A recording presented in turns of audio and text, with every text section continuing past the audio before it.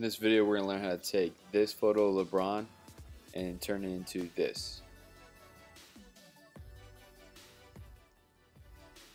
First thing I did was change the background's color, so I went into the camera raw filter and I turned up the greens in the photo so the greens pop out a little bit more, and I also adjusted the clarity to make it a little bit more clear as well as the textures.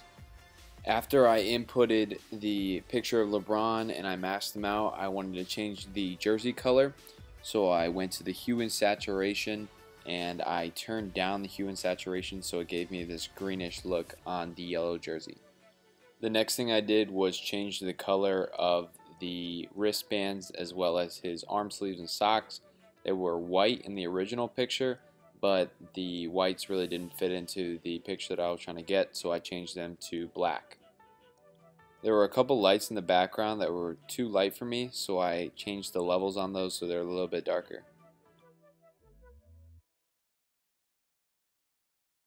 The next thing I did was add a glow as well as stroke to LeBron so that he fits in a little bit better with the overall piece. I then thought the outsides of the picture were a little bit too light and I wanted the main focus to be on LeBron, so I took my paintbrush and I made the outer edges darker. The next thing I did was add the lighting to LeBron. So you can see in the background the main light source is like a white light.